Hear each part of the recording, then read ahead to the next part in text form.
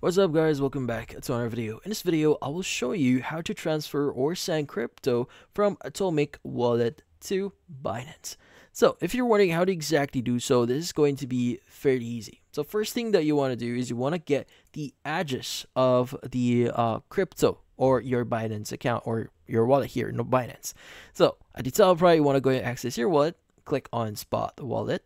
And from here, you want to go and click on the option that says deposit. Now from here, click on deposit crypto and let's go ahead and search a coin. Now, for example, we want to use or receive Ethereum here. Let's go and choose the network.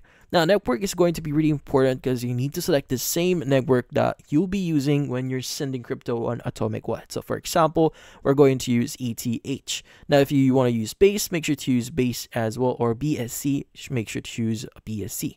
Let's go and choose ETH here for reference. Let's go and click on OK here and just basically copy the address itself. Now, let's go and go back into our Atomic wallet. Let's go open it up. Go ahead and provide the password if it is required for you. Now, by the way, the steps are pretty much the same thing if you're using mobile. But what we need to do is we want to go ahead and choose the crypto here. So if you do see ETH, it's going to use the ETH network by default. This is base 8 ETH here.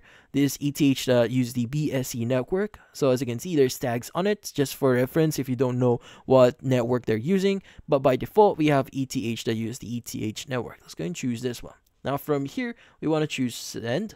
And from here, just enter the domain or address and the amount that you want to send here. So for example, you want to go ahead and maybe send like 0.01. But if you do have enough, you could go and click on send 0.01 ETH. And once you've done that, you just need to wait for a few seconds or a minute and just confirm, basically confirm the transaction itself before you are going to wait. But once you've done that, confirm your identity, confirm the transaction, you should be good. Just wait for it and that's it. If you found this video helpful, don't forget to leave a like or maybe subscribe to our channel. Thank you for watching.